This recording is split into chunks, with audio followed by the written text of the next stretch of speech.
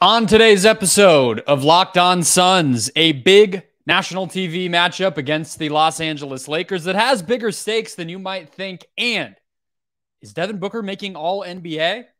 We'll talk about it all. Let's go.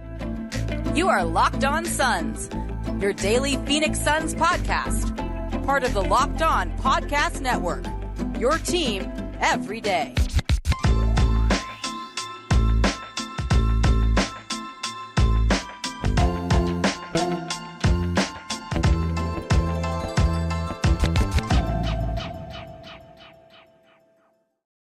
We are back. This is Locked On Phoenix Suns. We're part of the Locked On Podcast Network. I'm your host, Brendon Kleen, a credentialed media member covering the Suns for the past 6 seasons, a writer at Suns.com, and the host of the Just Basketball Show, wherever you get your podcast. Thank you for making Locked On Suns your first listen.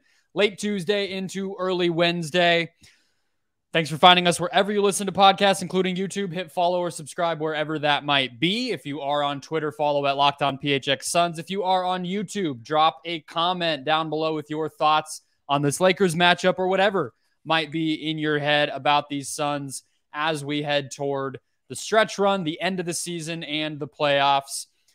Aaron Edwards is here, as he is every week, checking in. We will not be here on Friday, so we're doing a little bit of an earlier check-in than normal. We'll get right into this Lakers matchup, Aaron, in a second. Today's show, guys, though, brought to you by Ultimate Basketball GM. If you've ever dreamed of becoming an NBA GM and managing a basketball franchise, this game is for you. Download the game by visiting ultimatebasketballgm.com or look it up in your app store and use the promo code LOCKEDON, all caps, in the game to get a 100% free boost for your franchise. Aaron, it's a very March show today in the NBA. It feels like the league puts all these bad games during March Madness. It's like they have a built-in mechanism with all the schedule writers that they're like, any of the ugly ones that no one wants to watch, just put them all in the first weekend of March Madness. Like, there's no national TV. It feels like all the games are bad. But we do have this Lakers game, finally, which should be fun.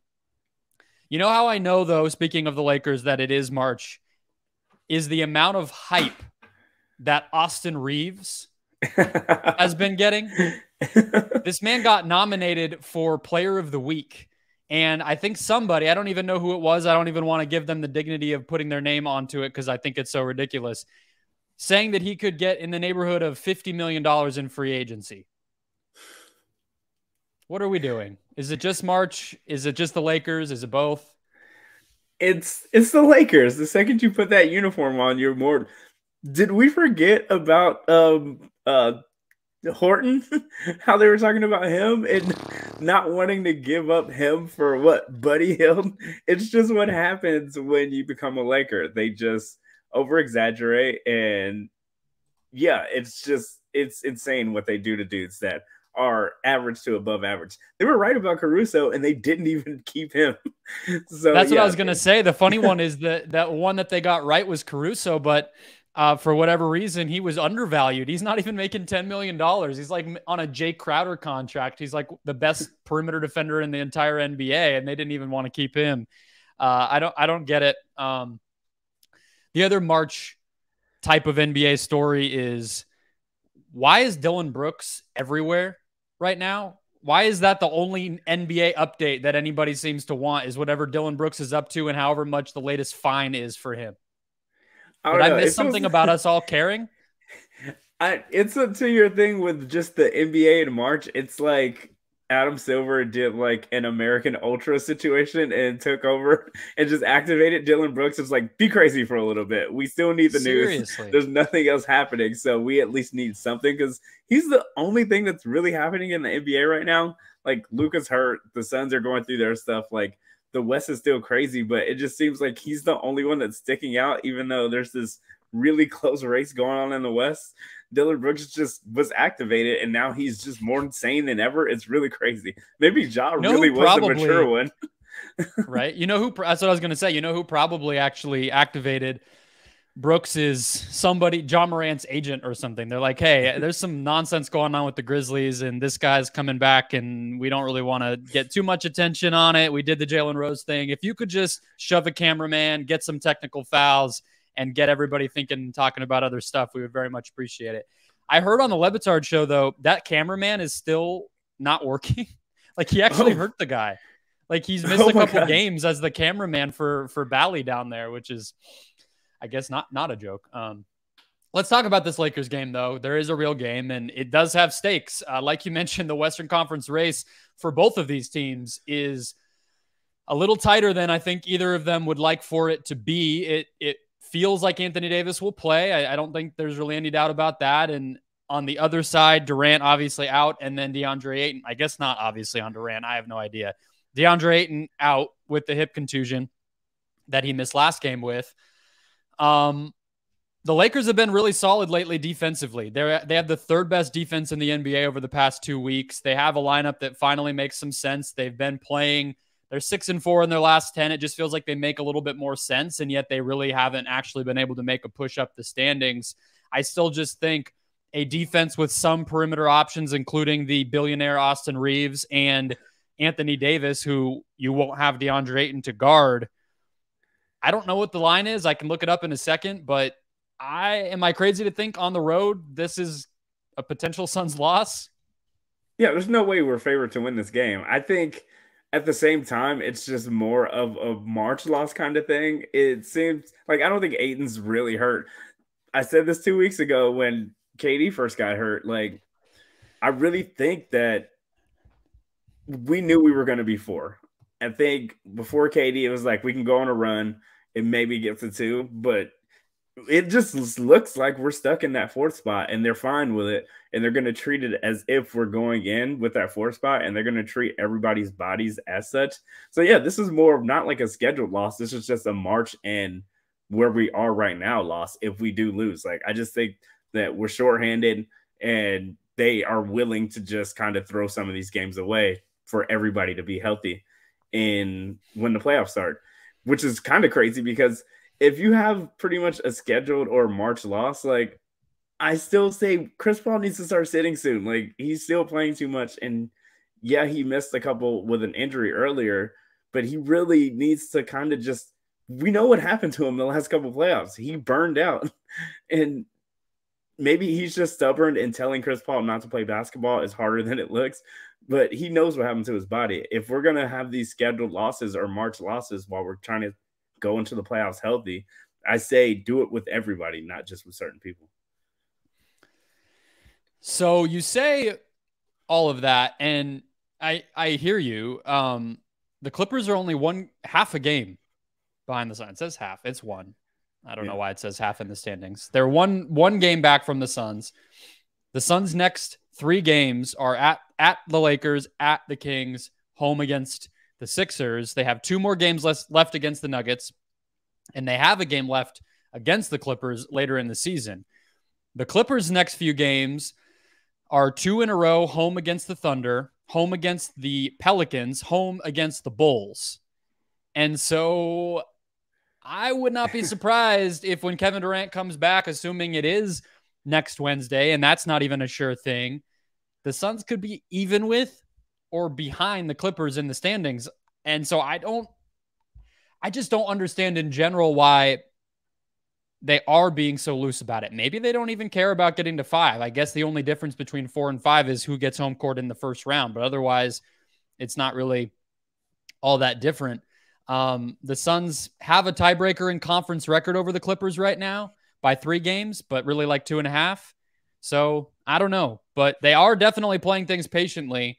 I just think you lose games to the Thunder, you lose games to the Lakers, and all of a sudden you look up and that cushy spot in number 4 just isn't there anymore. And so I looked it up. The Suns are underdogs, but only by 1.5. The money line is pretty much even. So not by much, but I think I would probably pick the Lakers tomorrow night. Yeah, it seems like Monty or James Jones just really don't care until KD or Aiden gets back. So they're going to throw some of these away. I think the Thunder loss really was the one that kind of hurt because it would give you a little bit more leeway to kind of be loose with these other games. But yeah, it's like 3 or 4 tough ones coming up. So they must expect KD to be back fairly soon because the Nuggets game is going to probably be important. Well, not to the Nuggets. I think they're going to be pretty set in that spot.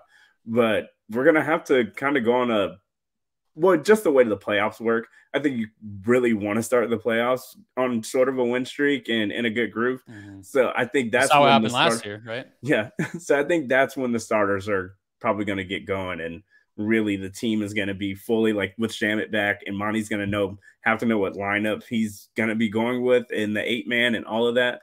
So I think that they want to close out the season strong more than just this little spot right here. Yeah, we'll see. I would pick the Lakers, I think, and I do feel like Anthony Davis is going to have a big night. I mean, even if he gave us 40 last time, so I was at that game. So, exactly. It's like even if Biyombo and Landale have something to say, they're going to get in foul trouble. Like we know what this is going to look like. Even when the Suns beat the Lakers in the playoffs, it definitely was not because Anthony Davis was playing poorly. He was great, then he got hurt, and I don't know. I don't have to revisit any of that, but like series might go different. I'm like, whoa, Brendon, relax. You're sounding like a Laker fan on Twitter right now. I know, I am. Look, I just think there's always these national TV games against the Lakers toward the end of the season, and I feel like something crazy always happens. Like the year that the Suns made the finals, it was that game where all of a sudden Dario Saric finished and Ayton got benched. Do you remember? And it was like, what? Like, is Monty sending some sort of signal? And obviously it didn't matter. But anyway, Devin Booker's been awesome. If they're going to win tomorrow night, it's going to be in large part because of him. I'm curious about how you feel about all NBA, and I'm curious if people think Booker has any shot at all. I think his statistical case is great, but he has not played a lot, and the team is obviously hovering around 500. So we'll dive into his case and who might make it, who might not next. First, today's show, guys, brought to you by the Ultimate Basketball GM. If you've ever dreamed of becoming an NBA GM and managing a basketball franchise, your dream can come true with Ultimate Pro Basketball GM. Manage every aspect of your team, play through the season, and lead your team to glory. In the game, you're responsible for hiring coaches and assistants, trading and training players, making draft picks, navigating your franchise through free agency and the draft, and of course, all the normal ups and downs of a season. All of this in a challenging and realistic game world. You can have a star player go down hurt. You can have an owner who just refuses to make deals. Like, they make this stuff very realistic, very soap opera-ish, in the best way, just like we all love about our beloved NBA. Locked On listeners get a 100% free boost to their franchise when you use the promo code Locked On in the game store. Make sure to check it out. To download the game, just visit probasketballgm.com, scan the code on the site, or look it up in your favorite app store. That's probasketballgm.com to learn more and scan that code, or Pro Basketball GM in your favorite app store. Ultimate Basketball GM. Start your dynasty today. Devin Booker, Aaron, is averaging, let me get it right here, 28 points per game, which would be a career high, on 50% shooting from the field, 37% from three, 84% from the free throw line. He's averaging 5.5 assists, which would be his most of the Chris Paul era here. And turnovers have been about the same as they were last year. I think you could make the case it's his best season ever, which we talked about a little bit, how his game has grown a couple weeks ago on the show. But there are a lot of guards. And even if he plays the rest of the Suns games, I think that will put him at 55 games played. Do you think he has a real shot at all NBA this year? Yeah, I think it'll be tough with the addition of De'Aaron Fox now. Like, I think he's going to be the odd man out he's going to get bumped out with Fox going in. I think it's going to be pretty much close to sort of the same people. It's obviously going to be Luka. It's going to be Fox. It's going to be Mitchell, I would think, yeah. right? Yeah, Mitchell. We can lay out all the candidates. I feel like it's Luka. It is. I feel like Curry has a shot.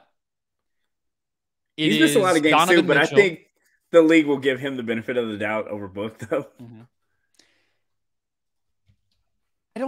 I have not seen Curry in a lot of these lists, and I don't get it. But to keep going, Lillard, Mitchell, James Harden is in here. De'Aaron Fox is in here. Even, I guess you could say, Tyrese Halliburton, Shai Gilgeous-Alexander. And this is what makes it tricky to me, is I think that there are a lot of players who have an edge in one area or another. Like Harden has played a ton of games, which is something he never really gets a lot of credit for, whatever. You don't have to, but he does play a lot. His numbers are right there. The team is very good. Mitchell, same thing. But then obviously, like, you could look and say, well, Booker's had to handle more. He's more efficient, whatever the case may be. Shea, it's like, numbers wise, he's a monster. He's averaging like 30 a game. He just is an automatic bucket, it feels like, in the half court, but his team's not as good. He has missed some games lately. You never know how people punish him. I also don't think anyone watches the Thunder. So, like, I kind of look up and I'm like, is Luka Doncic the only real lock that there is? And then that leaves 5 slots for just a bunch of guys. Yeah. The league kind of likes new dudes, though. So I think the De'Aaron Fox locks is in. Like, it's Sacramento's first playoff series in years, so I think he's going to get it. Mitchell, well, Lillard, the team is bad, but he's just been on a scorcher this season. So the odd man out is going to be booked strictly off the missed games, and the Suns have not really been exciting this year. It's just kind of been just dudes hooping and just wanting the playoffs to start. But I think that's what happens when you just have 2 long seasons. You're just trying to get to the playoffs, and teams, like, people have fatigue with certain teams. So yeah, like, as far as guards go, the Book was always fighting an uphill battle, even when we were begging for him to make the cut on some of them. Even last year, like, he was in the MVP running, and we knew that he technically should have been all NBA. But if he didn't, we would have been like, yeah, that makes sense. It's the Suns and it's Book. But this year, it seems even tougher. It's very strange to me that he is widely understood to be, like, at the minimum, a top 15 player, right? Like, I think anybody would say that at this point. Any of those lists that get published before the season all had him in that range. And obviously Suns fans might even think he's better than that. And maybe he's top 10, top 8, whatever, but 15 feels reasonable. And yet he only has 1 All-Star nod that was not an injury replacement, and only 1 All-NBA appearance. Like, he has gotten MVP votes, down ballot, obviously, but, like, he's gotten MVP votes. He's been in the finals. And yet, like, the accolades just haven't really started to pile up for him in the way that you would expect. And, like, I think this year was a good opportunity. He missed the games like we talked about, but also when you said excitement, it's like a lot of his biggest moments, that Bulls game, some of the big shots that he hit, a lot of that happened before the injury in the very early part of the season when people aren't necessarily thinking of it. And so I feel like the number one way that I could see him getting into more significant consideration is to have what you just talked about with Fox happen to him, where at the tail end, when people are really, like, you know, the voters are actually starting to think about it, Booker's just front and center in their mind with a bunch of big games, like what he did against Dallas. Yeah. If that could just continue. But I think even Durant being hurt right now has affected that, because it just feels like the Suns are exactly what we were saying in the first segment. What are they playing for? What's going on? What's the priority right now? And so I don't think people are going to reward them the same way that where it's like, wow, Sacramento is such a good story. They're really winning. They're in the 2 seed, and Fox has just been driving that the whole way. And I guess Book will be punished for that, but it's going to be bizarre that a player that we all think is that good at age 26 in the middle of his prime, what might be his best statistical season, is going to have no All-Star and no All-NBA to reward it. That's just weird. It doesn't happen very often. Yeah. I think in terms of this year, I think it's harder when it comes to Book, because yes, like, down to it, like, he's been going off this year. But I think, I'm not sure if the voters treat it that way, but he has laid some stinkers on national TV this year. And maybe just a little bit that kind of sneaks into their brains. Just when you saw the Suns, like, early in the year when we were talking about blowing it up and lottery and all that stuff, like, when we were getting blown by like 30 to Boston and Dallas and all those teams during that one stretch, he was laying some stinkers. And yeah, he was hurt and it was the groin and he was trying to work through it. But those games still happen, and he laid some bad ones out there for people to see. Yeah, well, it's funny too. So, like, the Bleacher Report thing that I found here is the most recent. I don't even know who the writer is. Grant Hughes. He actually does good stuff. The All NBA predictions that he has here: Luka and Curry first team, Second team, Shea and Lillard. Third team, he has Durant, which is kind of funny. And then Fox and Mitchell. I have not seen Curry a lot because I brought it up on Just Basketball with Chris Manning that I do, and he was like, "Oh yeah, I haven't even thought about him because I think the perception around him is that he's missed too many games also, but him and Book are going to end up being pretty close, I think." And what is going on here? Hold on. My audio stopped recording. Curry has played 47 games. The Warriors have 9 left. So he'll be at 56. Book can finish at 55. Why is it that, I mean, I know he's better. So like I get the difference between first team versus we're only talking about probably like third team for Booker. It's all just kind of arbitrary, I guess. And Curry's going to win on perception. But yeah, again, to reiterate my point, not rewarding this Booker season because of some missed games, really 25 or so in the grand scheme of things. It's going to feel, I think, in history a little bit ridiculous when you see that like Shea on a 500 team got it over Booker and some of these other Lillard when he might get shut down at the end of this season. Do you think that'll penalize Lillard and take him out of the running if they really did shut him down? No, I think he's done enough. Just like if like Donovan Mitchell, well, not Donovan Mitchell, like if like De'Aaron Fox didn't play the rest of the year, I think he's got a spot locked now. Like they've clinched a spot. They're the Kings. He's part of it, and he has like one of the best fourth quarter scoring in the league right now. I just think he has it clinched right now. So I think the guys that have really just been going off, like Book's game, like, yeah, he's got like, he had like 30 points in a row or plus 30 in a row, like shooting like 60%.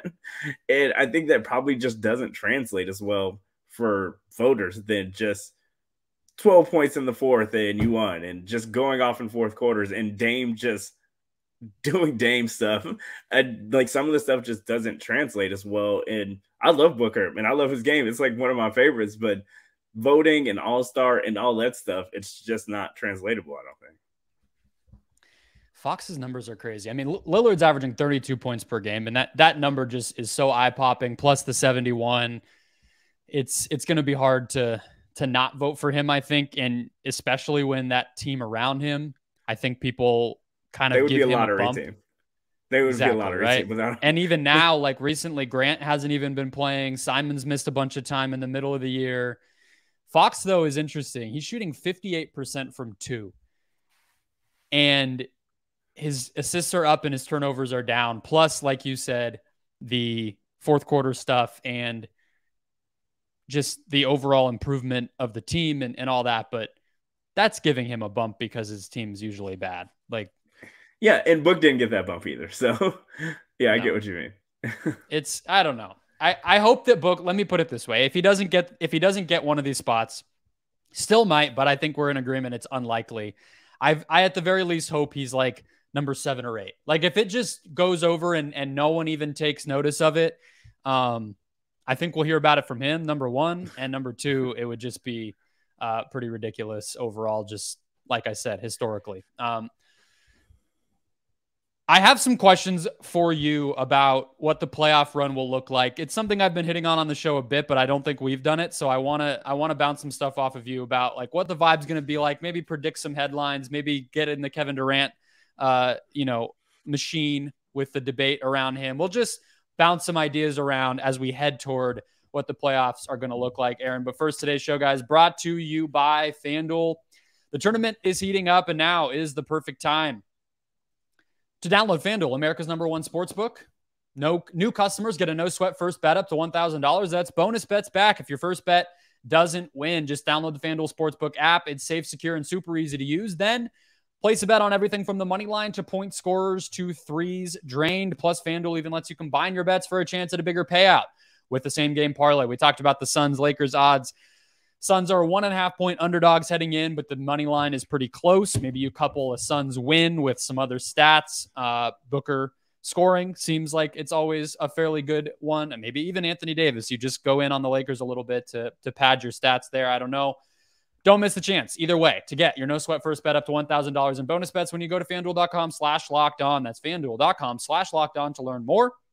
Make every moment more with FanDuel, an official sports betting partner of the NBA. Okay, Aaron. So I'm curious what you think. I brought Marcus Thompson on the show, and he got me thinking a little bit about the Durant side of this. I think, we've talked about some of this before, but adding in the ankle injury now, what do you feel like will be sort of the dominant? You can make it funny as a guessing a headline or guessing a Charles Barkley quote, or you can go more serious, whatever it inspires in you. But what the narrative around this Suns team will be, what the kind of perception and vibe around this Suns team will be. Because I think back to 2021, and it was a big new thing. They hadn't made the playoffs. Now all of a sudden they're in the finals. These young guys, Chris Paul getting a second act or fourth act or whatever it was.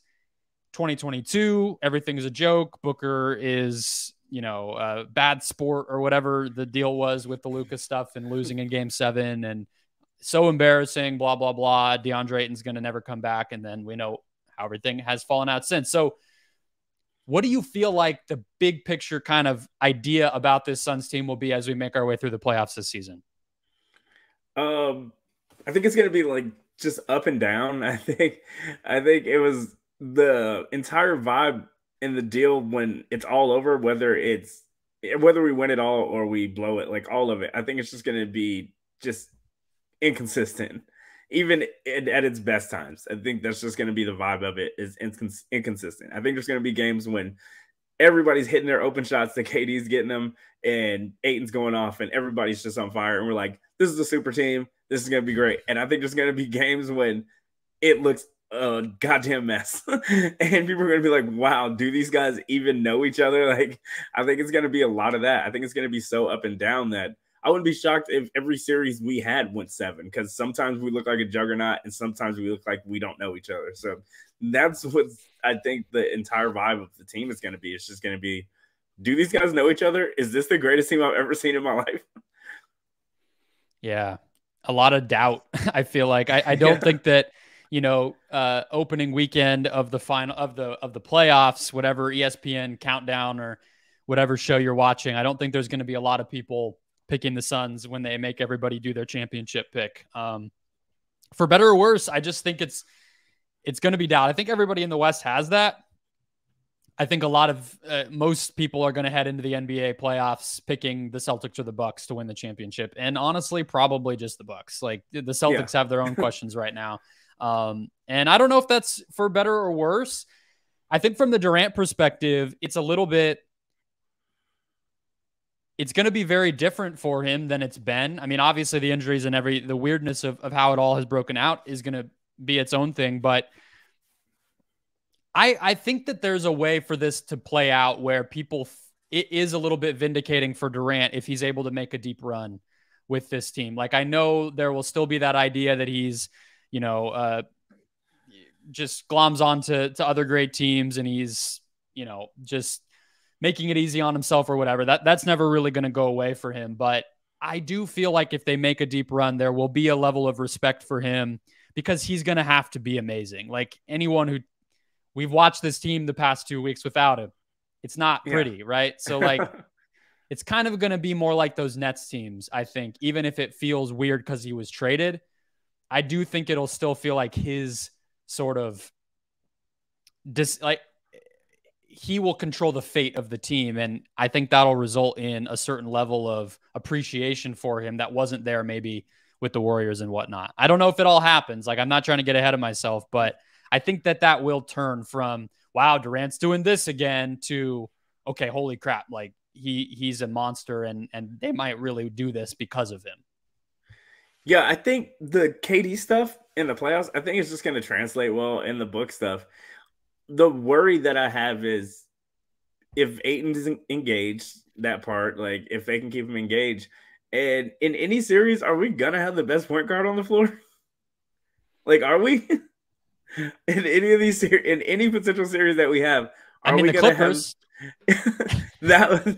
But for the most part, we won't have the most trustworthy point guard on the floor, or the most athletic one for sure. Like, it's going to be, that's the biggest change from this year. I think it's going to be one of our biggest liabilities is going to be one of our best players out there. And that's going to be one of the biggest holes and questions we're going to have to ask about later.